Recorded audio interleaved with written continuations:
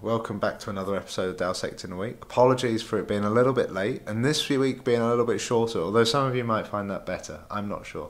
The reason being, we travelled back to the UK with a slightly unwell Juliet. She's on the mend, but she's got her first chest cold and there's some teeth coming through and it's all just it's quite overwhelming as first time parents, but been enjoying some home time. The 25-mile TT that I was supposed to do on Sunday morning, unfortunately, after getting up at 5:30 and getting really excited to race, that was cancelled, understandably because of flooding on the roads. I went training, and then on the Monday I went to my local Malden Club 10 course, which is a more accurate gauge of how fast the TT bike is, and did two 10-mile TTs there, racing against myself, and clocked 2:18 minutes, which I was very happy about. The 19-minute barrier is something I've been fighting to get for a long time, and now it seems I can fairly regularly get under there with optimal equipment, which is good news for the Hanzo time trial bike, and the power numbers were pretty good as well, so I was happy with that. In the pro world news, there's not a huge amount to talk about in terms of a topic to discuss, so I'll get straight into the heroes of the week, and there's only 4, possibly 5. The first one is Annemiek van Vleuten. She won the Ladies Tour of Norway. She showed that whereas a few years ago she just came and stormed and won everything that she entered, this time round we've not seen her for a long time, and she rocked up, got second in the Olympic road race, first in the Olympic time trial, and then just gone straight to Norway and won that as well. And she's gone straight back up to altitude since then. So clearly Annemiek is not done with this year, and I'm guessing that leans towards the World Championships. The second winner, also in Norway, is Ethan Hayter, who's gone to, confusingly, straight after the Arctic Tour of Norway finishes, the Tour of Norway starts. Ethan showed a dominant first 2 stage wins and then held on to it. He's still a neo-pro, coming straight off the back of the Olympics, which we're not, I think I said it in a tweet, we're not talking about Ethan Hayter as much as we should be, because I really think he's the next sort of massive thing in pro cycling. And I raced Ethan again as a junior in track league. My max heart rate was set during a November track league in London on Ethan Hayter's wheel. It's 197 beats a minute. Admittedly, he was on full race gear and I was on a very small gear and some metal wheels, just to make sure that life was quite difficult for me, but by God was life quite difficult for me on his wheel back then.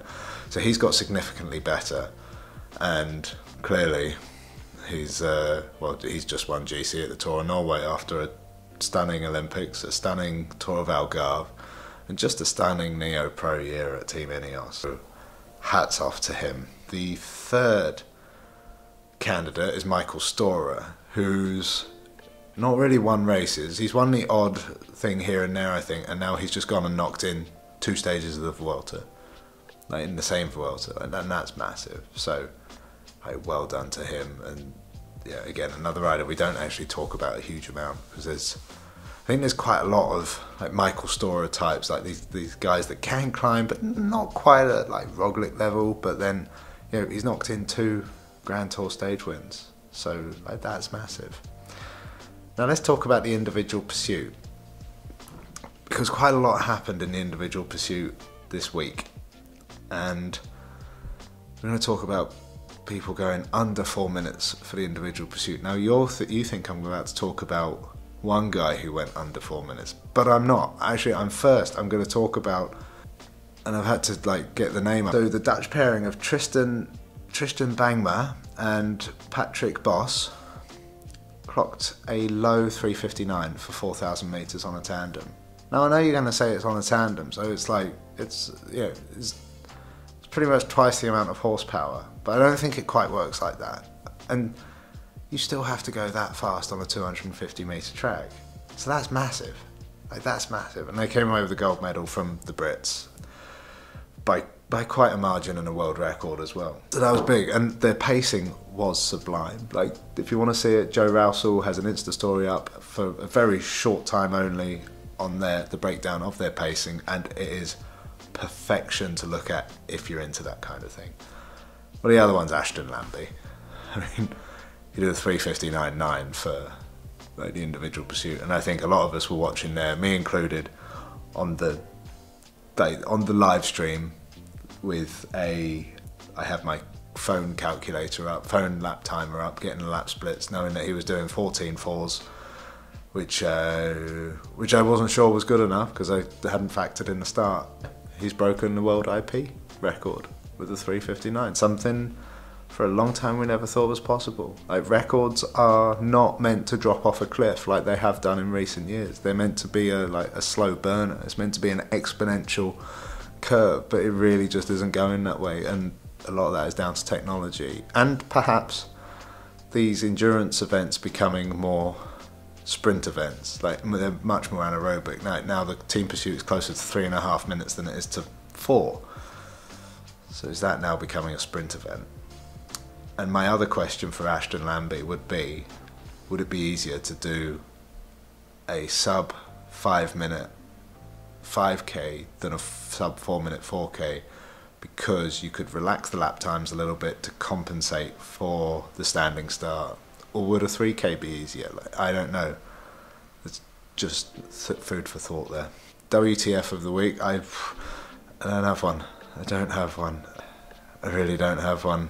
It's actually, my WTF of the week is leaning towards track riders doing very well post-Olympics on the road. We've had Matt Walls win a stage in Norway, Ethan Hayter win 2 stages in Norway and GC, Filippo Ganna ripping it up a climb in Norway, Elia Viviani and Kuntoni ran 1-2 in the first stage of Poitou-Charentes.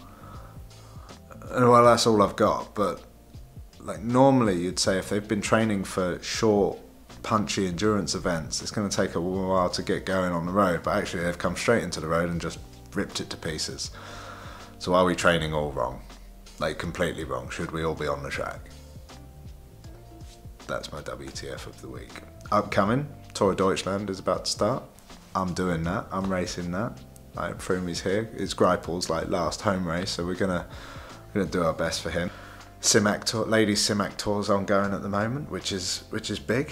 And Bink Bank, Plouay is round the corner, Bink Bank is round the corner, and we are not a million miles out from Tour of Britain, which is arguably the biggest race of the year. And I said arguably because there are, on paper, bigger races, but you know, it's a big deal. So thanks for watching, and see you next week.